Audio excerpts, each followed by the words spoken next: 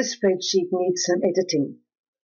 First of all, I need to unhide row 14. Select 13 and 15, right-click, unhide. I need to delete these 3 rows. Select them, right-click, delete. Next, I need to add a row at the top of the spreadsheet. Select the first row, right-click, insert.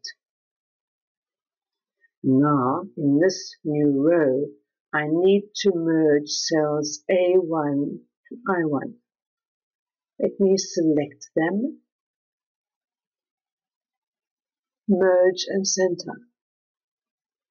Now, I need the words there, grade 10 assessment. There we have them. I need that font to be point size 14. Now I need to hide column C. Select it, right click, hide. Now I need to add borders to improve the readability. Let me select, and I'm going to go here to borders, and I'm going to select all borders.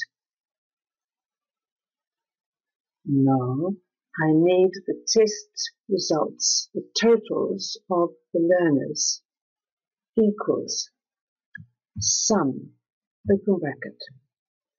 I want the results of test 1, 2, 3, 4, 5.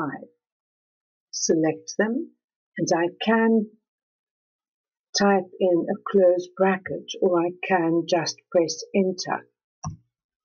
I pressed enter. Now I need it for all the learners. I'm going to use autofill. And there I have the test results for all the learners.